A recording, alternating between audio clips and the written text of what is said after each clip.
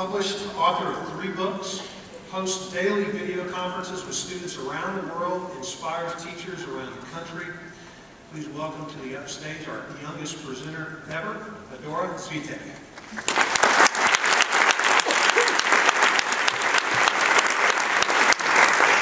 Hi everybody. I kind of have to echo what Michael Eisner was saying. How do I follow that? I mean, she just basically summed up what I wanted to say. But I will still do my best. Let's start with, not sure, I don't need that slide right now. Let's start with a couple questions. When was the last time you had lunch with a friend? Maybe got a coffee? I want you to imagine the situation. What about collaborating with coworkers or having a meeting with your boss? Now imagine that in every one of those situations, your boss, friend, or coworker was the only one talking, and in a kind of condescending voice, too. The reason I'm asking you to imagine this is because in too many cases, this is what an average adult-child relationship looks like. You know what I mean, sending the kids off while the adults talk about literature and high culture, because goodness me, think about poor little children exposed to culture and mutual friends. And obviously, I'm not talking about Junior Up, because Junior Up gives us the chance to listen to those very things, in case you're wondering. I had a great time yesterday night at a party designed for the speakers here at UP, and I was able to converse with the adults, and that's one of the most wonderful things when we are included. I hope this kind of scenario about sending the kids away and not letting them be a part of your experience won't apply to many in the room today. I'm sure that a lot of you are great parents and grandparents. But some of us have seen such scenarios played out, hopefully not, but sometimes accidentally in our own living rooms. You might think that I, being an advocate of listening to kids and everything, that my family would be perfect, but no. My sister Adriana, she's like, oh, nobody hears me a lot of times. And the sad thing is, sometimes it's true. It's not so much that you're necessarily closing your ears or turning your back. It's more that sometimes it just takes a little practice to know how to listen and ask. My mom is a good case in point. She's really notorious among my sister's friends for her interrogation skills. When my older sister brings over some of her friends to her house, it'll be sit down at our table and are you in honors? What do you think of technology in the classroom? What do your teachers do? You know, on and on. And honestly, it can be sometimes, well, a little bit embarrassing. However, Mom, that's not to say that asking questions isn't good. As a matter of fact, at the right times, it can in fact lead to unexpected results. When we were at our friends Priya and Maya's house, our mom started, of course, asking them some questions. But it was their profound answers which brought tears to their mother's eyes. Literally, because even though they were gifted students, they'd been marked as highly capable, she hadn't really taken the time for her to ask them such questions and hear their responses. It goes to show that even really well-educated, devoted parents don't necessarily always take the time to listen and ask their kids questions. And as a society, it's not often that we take the time to listen to young people like Priya and Maya. But what's the big deal about listening in the first place? It won't harm anyone in the long run, will it? The kids will grow up and then they can have a say. However, what I see as the problem here is that as we grow up, we're bombarded with constant messages from media, from society, and from our peers. We may be more gloomy, more used to conformity and thinking inside the box, leading to less inspired, innovative ideas. Ultimately, when adults don't think about what they can listen and learn from kids, they're closing their eyes to potentially bright ideas. To me, sharing ideas shouldn't be something that comes like a ride at Disneyland, no offense, but after waiting in a long line, it should come no matter what your age. Brilliant ideas aren't exclusive to youth. I've never said, youth are the only people who have good ideas. I've learned so much over the years, in large part because I've been included in adults' conversations, which is why you shouldn't send this out when you're having a meaningful conversation. And when you think about it, the best relationships are reciprocal. When was the last good friendship you had with someone who never wanted to know what you thought? It's easier to listen to someone when they listen to you. I'm more likely to respect someone when they return the feeling. Every one of you in the audience today can think, instead of always demanding you listen to me, which obviously has its points, maybe it's time to also ask, what can I learn from you? After all, we have a lot to teach. What exactly is it that we youngsters have to teach and share with adults? Well, for one thing, kids can show you a level of honesty, fearlessness, and imagination that many adults can only envy. That saying about old dogs and new tricks, I found out that was false. I actually ran a study, which means that you too can have those qualities if you don't already. Perhaps a great example of honesty, what first came to my mind when I thought about that was that childhood classic, The Emperor's New Clothes. Maybe you remember it. Here's a shortened quote. So now the emperor walked under his high canopy in the midst of the procession, and all people cried out, "Oh, how beautiful are our emperor's new clothes! What a magnificent train there is to the mantle, and how gracefully the scarf hangs."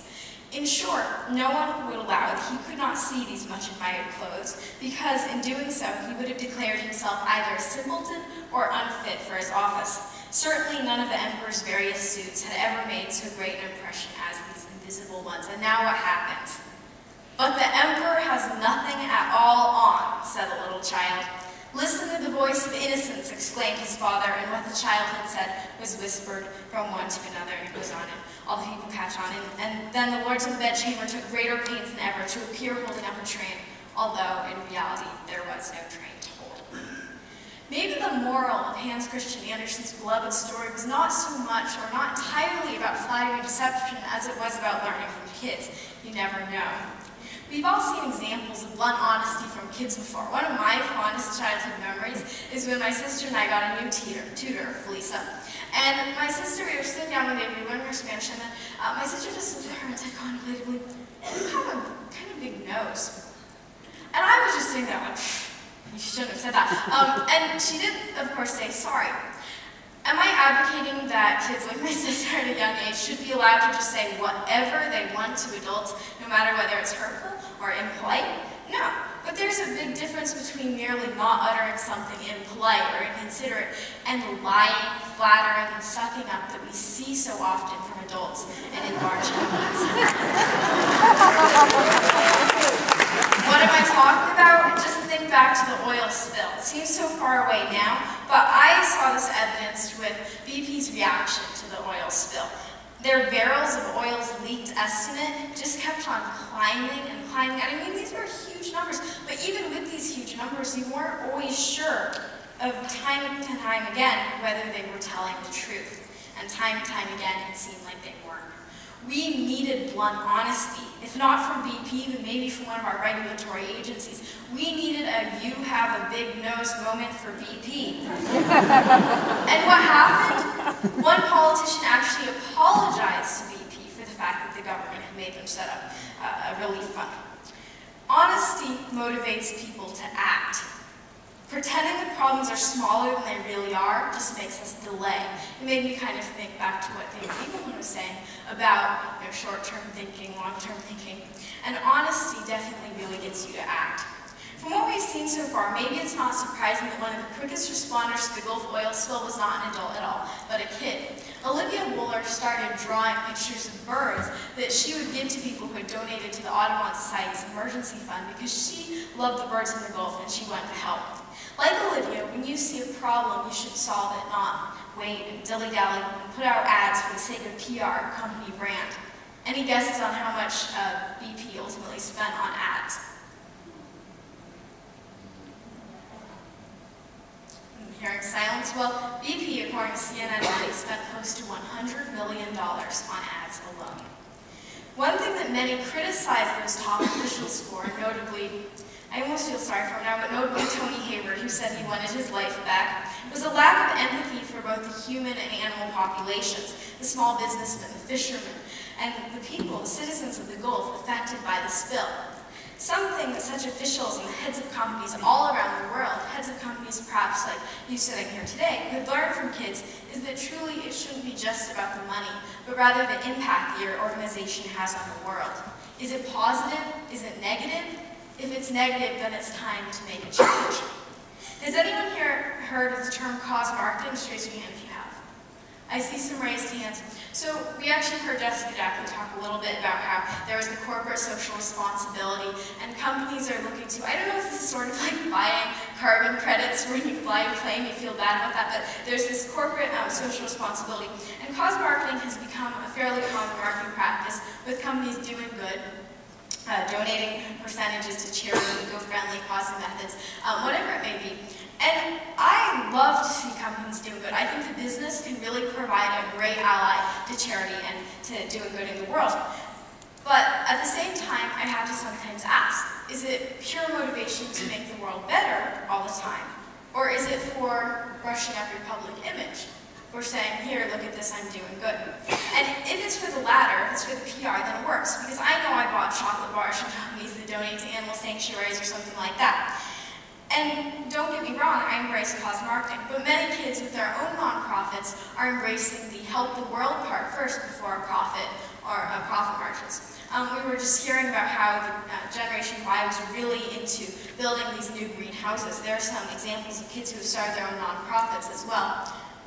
Austin Gutwein started Hoops of Hope, which is like a walkathon for basketball free throws, and it helps to buy school supplies and emergency aid for countries faced by natural disasters, AIDS, etc. And he founded this after he heard about children orphaned by AIDS and how he would feel if he lost his parents, demonstrating that quality of empathy.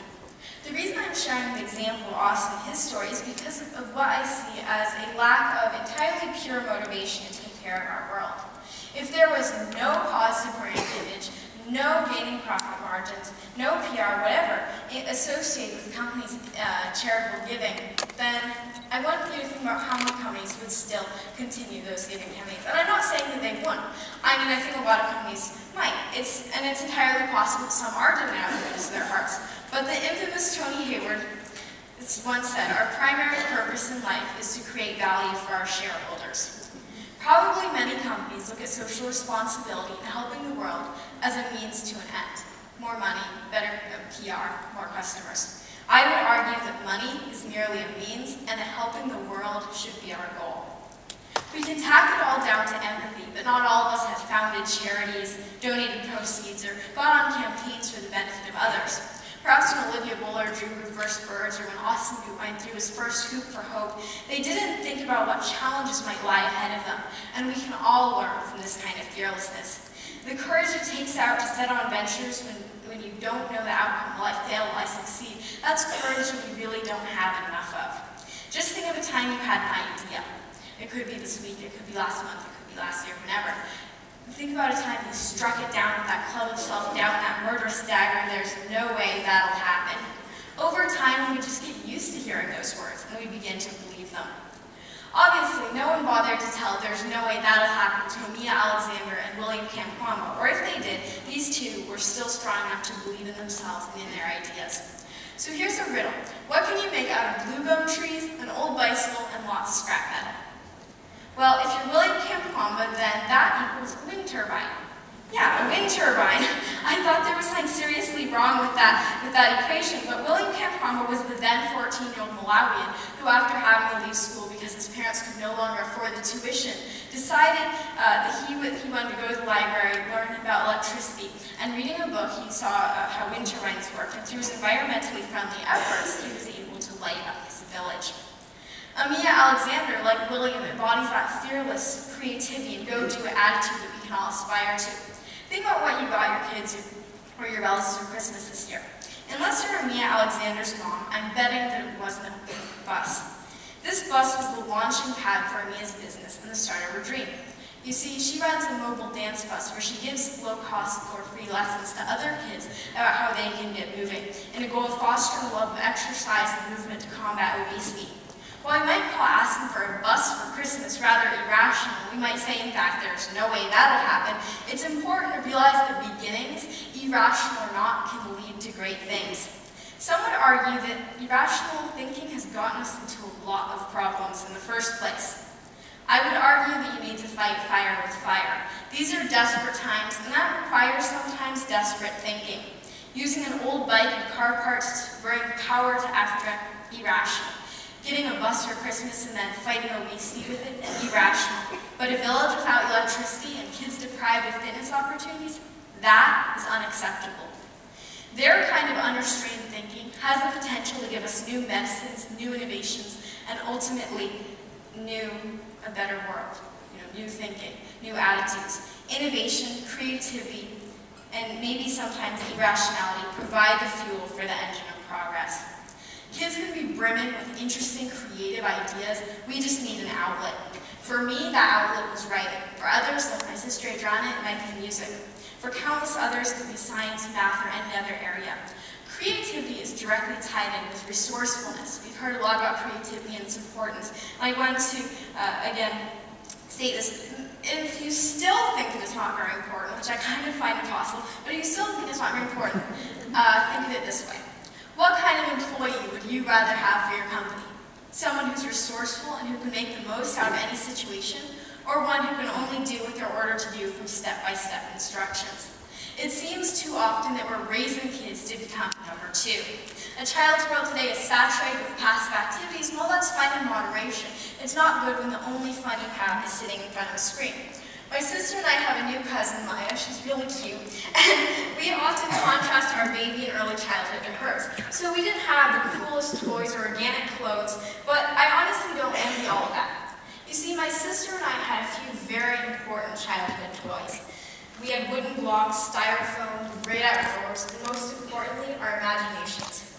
With these, we put together play scenarios. As you can see, we're using old envelopes, recycling, being green, to make our crowns over there. And we would go outside and pretend that tree leaves were our currency. We would pretend to be mummies or play dress up, or go outside in the garden.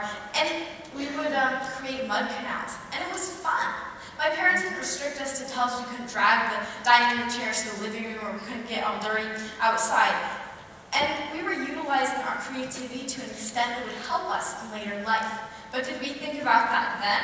No. We were just too busy having fun in our man-made, kid-made mud canals. But my efforts to get adults to listen and learn from kids isn't just about fond memories of childhood mud sculpture. It goes beyond that. It's a larger part of my efforts to get adults to pay attention to our voice. It's my belief in America's essential tenets of democracy. Our country is built up on the belief that everyone should have a voice. And by listening to kids, we are embracing what is at the heart of a democratic society, the idea that everyone should have a voice and a say. By including us in your conversations, you're not only including us and hearing ideas you might otherwise not hear, you're making us more motivated to become involved with issues. I know that some of you who were here last year heard David Plough from Obama's campaign speak. One of the perennial challenges of a lot of campaigns that I see is getting young people out to vote, whether it's because the politicians just seem too old or the issues don't really affect us. Obama's campaign seemed to find that magic bullet to fight it. By getting so many young people involved in their campaign, even young people who are not old enough to vote, like junior high and high school students, Obama's campaign sparked momentum around the nation. A lot of people pin his success down to social media, and that definitely had a big part of it, or a nation tired of the Bush administration. But I think that another crucial ingredient of that melting pot of success was the fact that they got young people interested and involved. And when we're included, we really get involved on a massive scale. The ideal adult response is obvious. Adults would take kids seriously, listening to our ideas. Kids will learn from adults, and adults will learn from kids. What's the reality? It depends. If you're not lucky, if you're not one of the Mia's, Williams, Austins, Olivias out there, then it may be quiet, that's stupid, don't touch that, go away. And that's what's preventing adults from learning from kids. I mean, just try having a conversation with someone who puts their hand over their mouth and says, don't want to hear that. Too many kids have to face this challenge because of the metaphorical hands over mouths. The restrictive attitudes toward kids like me on the part of adults, whether from parents, schools, or societies. Too many adults don't bother to include youth, even on issues like education. This is one of the best opportunities to get students involved. So maybe you don't have to ask us about the sewer systems, but at least in the classrooms where we're sitting down and learning every day, then I think that it's an excellent area. The voice of the student can provide some of the clearest insights of all, above the voice of the government official or one of our teachers or parents. I think that because we're the ones who sit in the classroom chairs and listen to the lesson, we have that first-person insight. Maybe one of the reasons that students complain that school is, as Dennis said, boring, is because we don't have a say in how it's taught.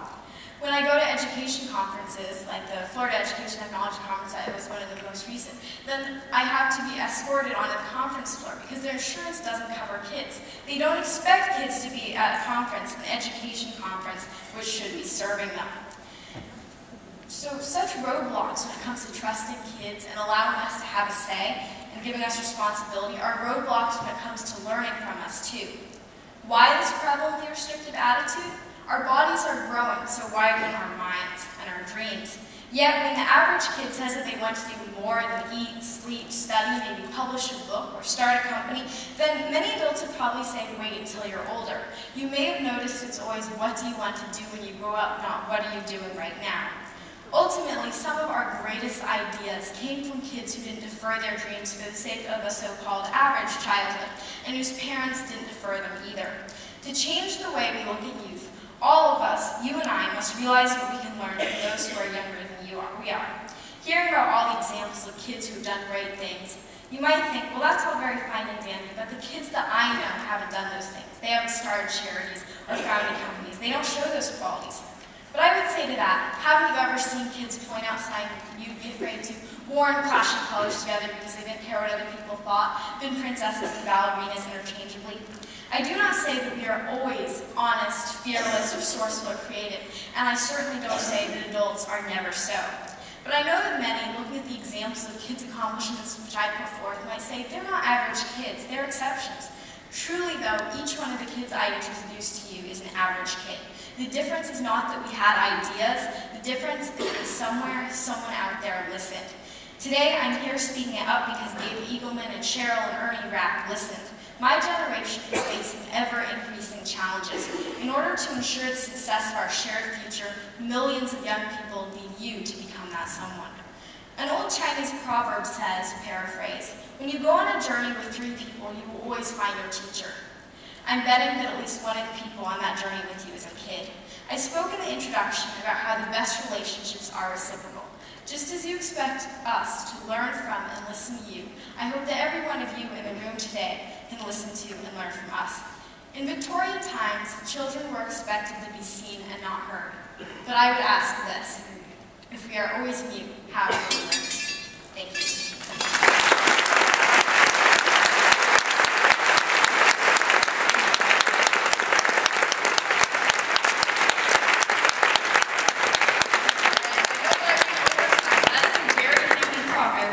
That's okay. I can't possibly follow that. Oh, I'm sorry. I completely, when I listened to Dr. Schiller, I was thinking, oh yeah, speaking fast, that is kind of, unfortunately. What you do. You can do it. I am still trying to figure this out for myself. Yes. But I'm going to ask you the question. What do you want to do when you grow up? Yeah, I completely understand. I mean, I love that question. I would like to really continue to do publishing more books. I want to make an impact both in education as well as in the world of school. Philanthropy and education have always been 2 of the biggest areas that I would love to go into, as well as writing. My first love. I want to continue writing books, teaching others, and hopefully making change in the world. This country has a bright future with you as a leader. Thank you very much. Thank you very much.